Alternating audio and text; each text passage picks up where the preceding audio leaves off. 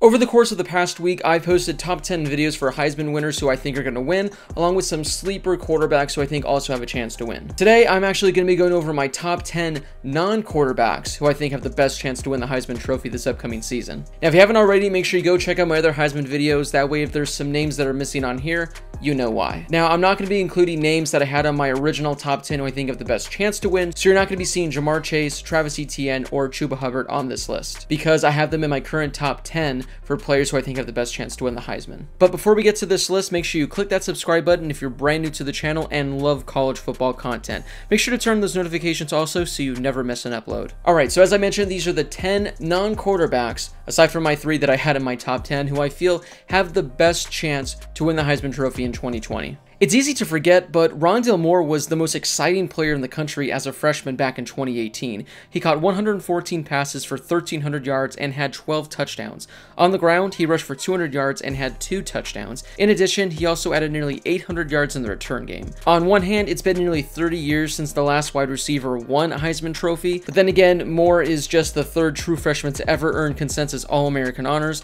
along with former greats Herschel Walker and Adrian Peterson. Herschel Walker won the Heisman back in 1982, and Adrian Peterson was on his way to winning in 2006 until an injury ended his year. If Moore can stay healthy and keep Purdue alive in the Big Ten title talks, it can be enough to break the 30-year drought. Last year, as the number 4 option for Alabama, Jalen Waddle caught 33 passes for 560 yards with 6 touchdowns. He also had nearly 700 yards in the return game with 2 touchdowns. Now, as one of the top options for the Tide, Waddle can easily double what he did last season. With his speed, he's one of the most electrifying players in the country. With the ability to have a Heisman moment every time he touches the ball, Waddle can put together the best highlight tape in the country that will have voters falling in love with him. Staying on the topic of Alabama, Devontae Smith was the number 3 option last year for the Tide, but he was arguably the best wide receiver on the entire team. He caught 68 passes for 1,300 yards and 14 touchdowns. Now, he's going to receive even more volume in 2020. He'll be in the conversation for the Blitnikoff Award, so he very well could earn some Heisman buzz.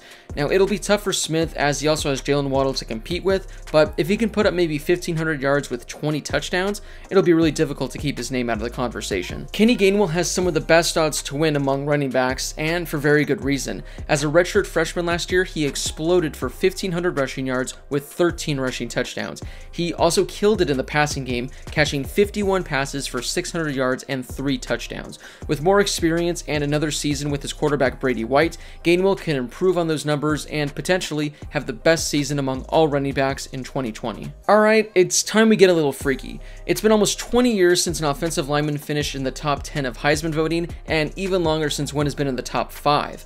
But Penei Sewell is definitely the player who can snap that streak.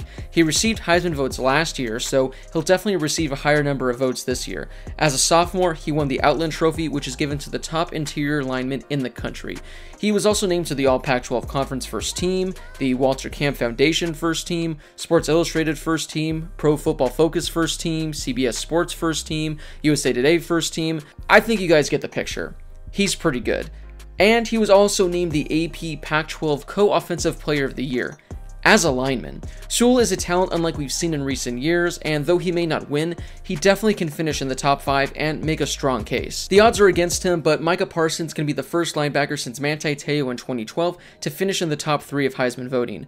When you compare Parsons' season in 2019 to Te'o's in 2012, they're nearly identical aside from the interceptions. Parsons is widely regarded as the best linebacker in college football and has the chance to be a top 10 pick in the 2021 NFL Draft. If he's able to anchor that defense and take Penn State to the Big Ten title game, Parsons very well can find himself in the top 3, potentially winning the award. Now, the last defensive player to win the Heisman was a cornerback, so who better than to break that streak than the best cornerback in college football? Derek Stingley was only a freshman last year, but he quickly established himself as a future NFL stud. He had 6 interceptions and 15 pass breakups, and quickly made quarterbacks regret throwing the ball in his direction. If he's going to want to win the award, he'll likely have to get more involved on offense, which LSU actually said they plan on doing. In Woodson's Heisman winning season, he returned 33 punts for 283 yards and a touchdown, while catching catching 11 passes for 230 yards and 2 touchdowns. He even had a rushing touchdown. Now, Stingley doesn't have to replicate those exact numbers, but at least it's a baseline of what we can try to expect from him should he make a push. CJ Verdell is coming off back-to-back 1,000-yard rushing seasons as he heads into 2020. Now, he's arguably Oregon's most explosive weapon returning to Eugene this year, so Verdell could catapult himself to the top of the running,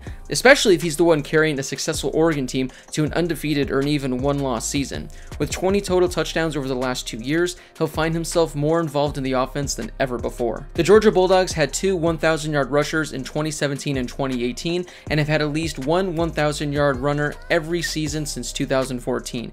It's almost inevitable that Georgia's lead back will have at least 1,000 yards this year, so with an offensive line reloading in terms of talent, I think it's safe to say we can expect Zamir White to get there easily. In limited time, White posted 400 yards and 3 touchdowns on 78 carries in 2019.